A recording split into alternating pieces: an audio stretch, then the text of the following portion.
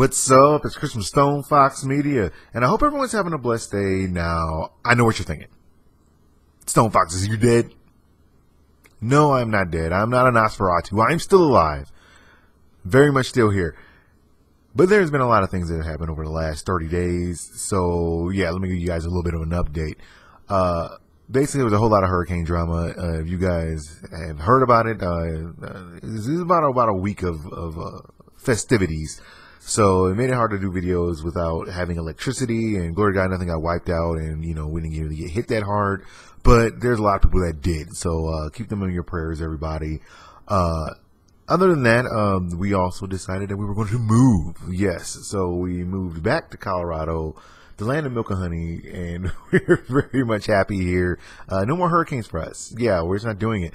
So yeah, we had originally put our house on the market a while ago, and then it finally came under contract, and that's why I wasn't showing up visually in my videos, because of that reason. That, and sometimes you just want to record it the cool way and have video games playing, because a lot of people have requested that from me.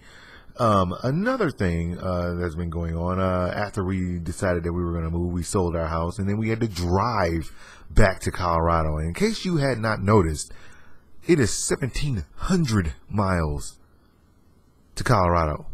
1,700.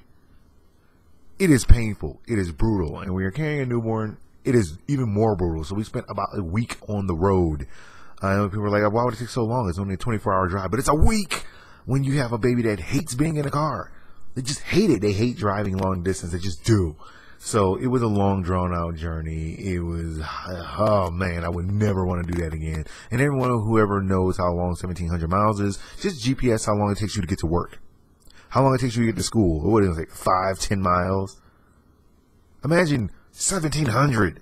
It just feels like it's forever. It just never ends. And some states have nothing in them. Just nothing but grass and dirt, and that's it. And you're like, man, I want to fall asleep just driving. It just drives you nuts. But anyway, glory to God, we did make it up here safely. And as anyone knows, moving is a pain in the butt.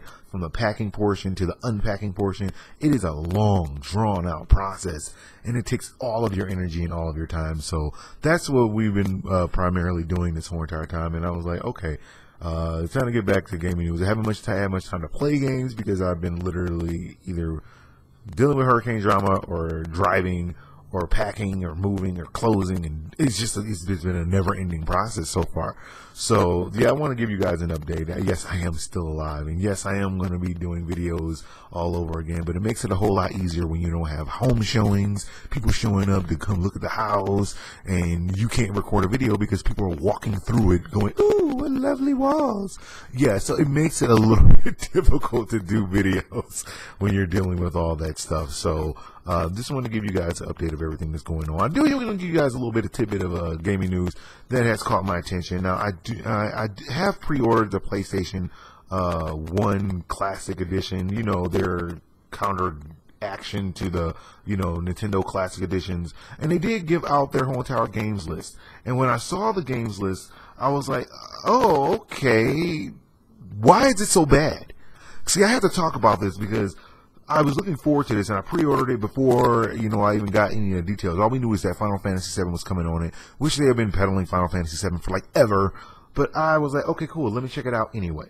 Well, the games you're going to get is Banner Arena Tashinen, Cool Borders 2, Destruction Derby, Final Fantasy VII, Grand Theft Auto, Intelligent Cube, Jumping Flash, Metal Gear Solid, Dr. Driller, Oddworld, Abe's Odyssey, Rayman, Resident Evil Director's Cut, Revelations, Persona, R4 Ridge Racer, R-Type 4, Super Puzzle Fighter 2, Turbo, Siphon Filter, Tekken 3, Tom Clancy's Rainbow Six, Twisted Metal, and Wild Arms. Now, while this is a good list, I think they probably wanted to do a something for everybody thing. One, I don't know why they went with 20 games. Nintendo does 20. It doesn't mean you have to do 20. You could have did 40, and that would have been like, ooh, but you didn't do that. Some of these games,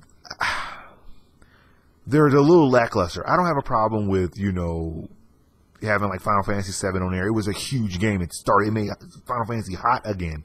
Okay, it hadn't been hot since Final Fantasy II as far as I'm concerned. But, when you throw in games like Siphon Filter, that was good, Rainbow Six, Twisted Metal, probably 2 over 1. I would have went 2 over 1. But, I mean, Twisted Metal was a big deal because it was cars driving and blowing stuff up. Everyone loved that. Wild Arms is good. Rayman, I would have preferred to see maybe a Crash Bandicoot. I mean, he was your mascot. Did you just forget that he was your mascot? That you should at least have him in one of them? Just one. No. But you want to have Jumping Flash. I don't understand that. I really don't get it. So some of these games like Grand Theft Auto, you know, Resident Evil, they've just been re-releasing Resident Evil so many times. I just feel like it's almost unnecessary, especially with a new remaster one coming out, for you to even try and go through the time of busting out another one of these. I don't feel like you needed it when they've just been throwing it out there. You know what I'm saying? Metal Gear Solid, don't have a problem with that one. Rayman, cool.